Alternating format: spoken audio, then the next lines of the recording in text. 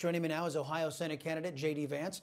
Mr. Vance, welcome to the Salcedo Show. Since the GOP isn't pushing back, it looks like it's up to we the people. What do you have in mind? Ways for Americans to oppose Biden and his socialists? Yeah, there are a few things you can do to push back against these mandates right now. I think the first is that you could actually, if you're in the private sector and your employer is trying to force this on you, threaten to quit. Employees have a lot of power right now, and obviously some people can't actually take the step to quit their job, but a lot of people can.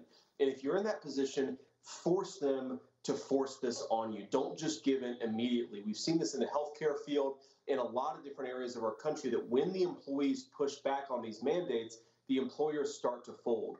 The second thing we can do is red states can actually nullify parts of these vaccine mandates. We've seen this with Ron DeSantis in Florida, who has threatened private companies and said, look, if you're going to force this on your employees, then you are going to face real repercussions and real punishments. There are a number of things that we can do.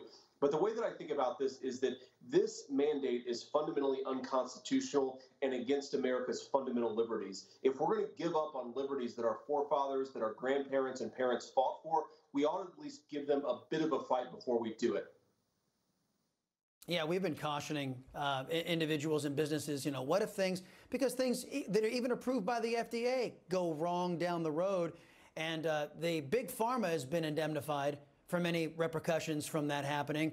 But these businesses that are mandating that these vaccines be taken, they're not indemnified. They could be sued if things go wonky down the road. So they just better be careful.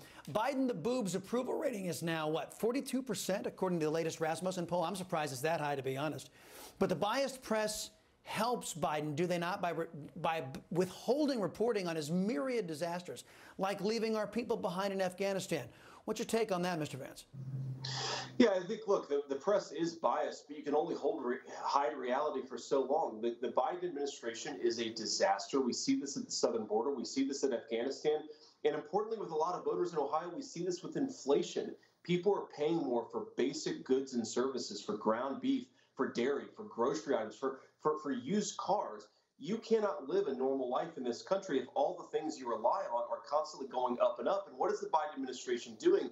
Are they fixing the disastrous policies? No, they're doubling down. They're going to make this inflation crisis worse.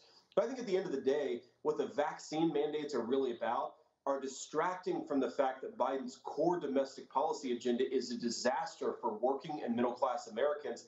God, Republicans have got to stand up and fight back against this stuff, because nobody's standing up for the middle-class base of our party. That's what I'm trying to do. Yeah, and you know what? Mr. Biden won't mandate the vaccines for illegal aliens because he wants them to keep coming. So the administration is openly violating a Supreme Court order, not enforcing the stay in Mexico policy. How much longer do you think Americans are going to accept this double standard, that they have to get the vaccine, but illegal aliens, because Biden wants illegal aliens here, they don't have to get the vaccine, and Biden doesn't have to listen to Supreme Court rulings, but the Republicans must? How long do you think that little chestnut, I already think it's getting old. What do you think? You're definitely right. It's getting old. And of course, we have an opportunity to speak up at the ballot box next year, but we've got to survive until then.